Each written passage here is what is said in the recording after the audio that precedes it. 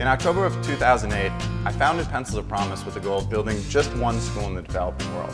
I was about to turn 25, so I put $25 into a bank account and I asked friends to give whatever they could. But what happened next, it changed everything. It became a movement so much bigger than anything that I ever expected. And every partnership, every collaboration, every person that has joined this movement has made it something so much bigger than just me. Bigger than just one person. Pencils of Promise became something we all needed. A magnet that would attract and inspire young people. People full of the potential to create change.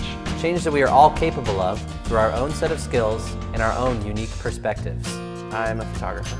I consult on writing pieces, run marathons for charity. I work in advertising. I help organize all the special events. I'm Director of Strategic Development. We're all united by the understanding that education will fight the forces of worldwide poverty, crime, disease, and discrimination. That a pencil, a teacher, a classroom bring the promise of a future with choice to the most underserved children in the world. A future with opportunity. Pencils of Promise aims to prove that every contribution matters, that every ripple of effort combines to power our wave of change.